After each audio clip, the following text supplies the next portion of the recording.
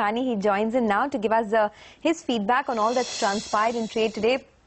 Sudarshan, before I talk about the markets, you have a couple of trading ideas as well. A buy or sell today for a reverse trade tomorrow. Take us through them. Yeah, they really buy or sells only for tomorrow. So the first one is IDFC, which is very weak, a very small tepid rally today, hardly anything, tells us there's more downside coming. So go and sell it. That's IDFC as a short sell. Idea is a buying opportunity. It had a narrow range today. The narrow range could be a precursor of a larger move tomorrow. If you see gains in Idea, you could actually carry the position also. And finally, Amara batteries, again a buying opportunity. The stock has just come in the FNO list. Apart from that, it's making a very large bullish pattern. So Amara could do its own thing even though the markets could come down.